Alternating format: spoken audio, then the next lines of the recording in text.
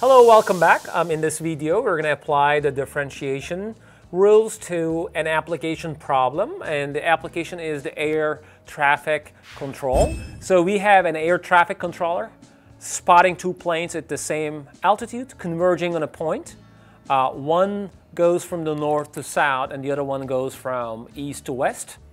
One plane is 225 miles from the point of impact, and the other one is 300 miles from that impact. And the velocities of these planes are provided to be 450 miles per hour and 600 miles per hour respectively.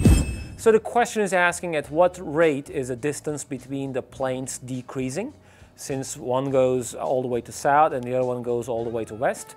We're being asked at what rate the distance is decreasing. And in the next part, how much time does the air traffic controller have to get one of the planes on a different flight path so that two planes are not going to collide? And here is the outlook of the problem. There is no mathematics provided in the problem. It's a word problem, real world problem. We have to convert this problem into a math problem of this chapter. So as you see, one plane goes all the way to west. This guy is far from the point of impact, 225 miles, and the other one is 300 miles. So first part of the question is asking at what rate is the distance between the planes decreasing? Well, the distance between two planes is the hypotenuse of this triangle here. So let me call this side to be y and this side to be x. As you see, this plane moves in x direction and this plane moves south all the way in y direction. And y is decreasing this way and x is decreasing this way. So both sides of the triangle are functions of time.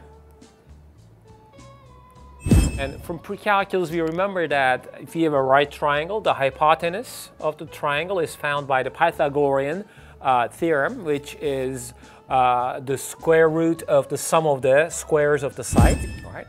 So again, y is decreasing, x is decreasing, and the distance between these two planes is decreasing, but the distance is given in terms of x and y.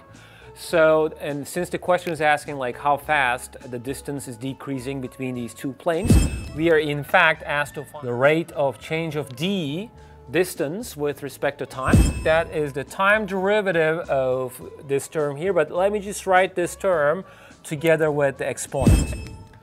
All right, when we take the prime of the quantity inside the bracket, we are going to use the generalized power rule, but keeping in mind that x itself is a function of time and y itself is a function of time. The generalized power rule states that we just put the exponent here, 1/2, and then we subtract 1 from the power. So this is 1/2 x squared plus y squared to the power of minus 1/2 times the derivative of the inner function. Okay, the inner function is x squared plus y squared, and we're going to apply the chain rule separately to those. Okay, so the derivative of x squared is 2x, but multiplied by x prime, since prime denotes the time derivative, plus the derivative of y squared is 2y, multiplied by the derivative of y.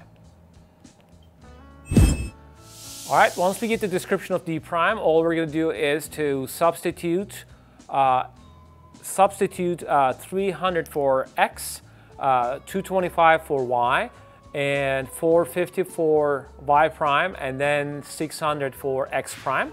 And once you crunch the numbers, as you see that d prime turns out to be 375 miles per hour.